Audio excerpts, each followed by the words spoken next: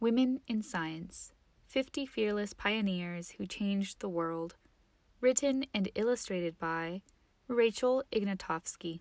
Mamie Phipps Clark, psychologist and civil rights activist.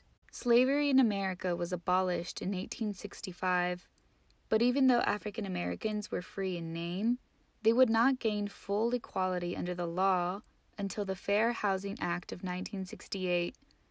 For over 100 years, Black Americans would be denied the right to vote, the right to a proper education, and the right to exist in certain places.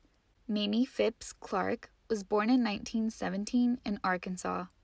Racial segregation in the South meant that Mamie was not allowed in stores owned by white people and had to attend poorly funded Black-only schools. Even so, Mamie had a happy childhood filled with love and learning. Mamie met her husband and future partner in psychology, Kenneth Clark, at Howard University. Mamie's master thesis was the development of consciousness of self in Negro preschool children.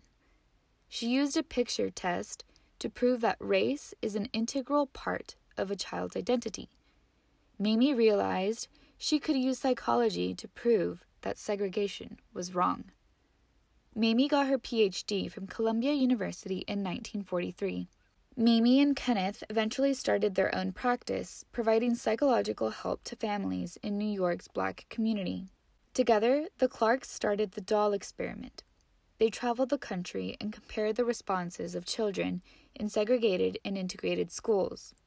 They gave the children identical black and white dolls and asked, "Which doll do you want to play with? Is this doll pretty? Is this doll nice?"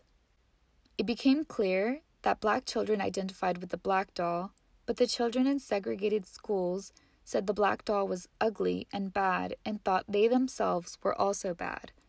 Mamie and Kenneth had tangible proof that segregation damaged children and caused self-hate. This study was used in the 1954 Supreme Court case, Brown v. Board of Education, which ended segregation in public schools. Although laws have changed, the effects of segregation are still felt in America.